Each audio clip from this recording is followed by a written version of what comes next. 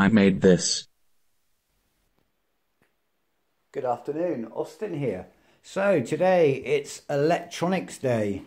Today I'm actually building a water-fed pole pump controller. So as a follow-up to my water-fed pole video I made yesterday on how to build your own water-fed pole, I'm actually building my own bespoke pump controller. There are lots of pump controllers on the market. I, on the other hand, have an electronics background, so I prefer to make my own. As you can see, pulse width modulation speed controller, fused as well. I also have a 300 plus megahertz wireless relay switch, which I can operate. On the front, I've got my potentiometer for my variable flow control, and I also will be mounting in this a small 3-digit 3-segment display, so therefore I can see the power. So just as to show you, that's my system. Where's my remote control gone? Remote control's here. So I've got power on. I turn my pot, which I actually have an indent for an on and off position in here.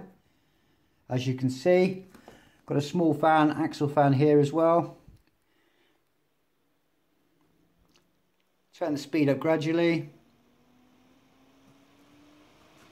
all the way to 100%.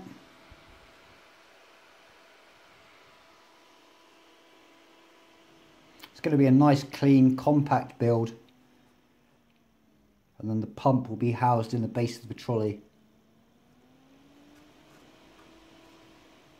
There you go. Any questions? Please comment below. Don't forget to rate, comment and subscribe. Thank you. Bye-bye.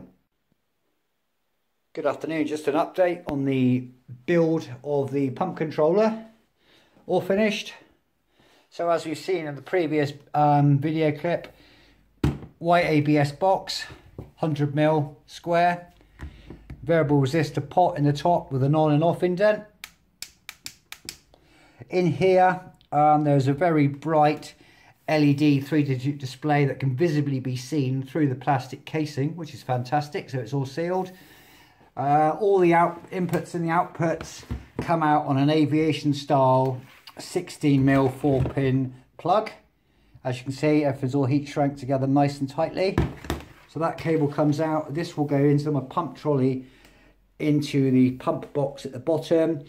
As you can see, Hellman Titan anti-abrasion weave on there just to protect it. And at the moment, just got some terminal points, some Wago connectors, just so I can test it. But it does all work fantastically. So power in, and then we've got pump out. Nice little build. That's done. Just waiting for the trolley to arrive now, and the SureFlow 100 PSI pump. And I will then get ready to show you the trolley. Have a good afternoon. Bye-bye.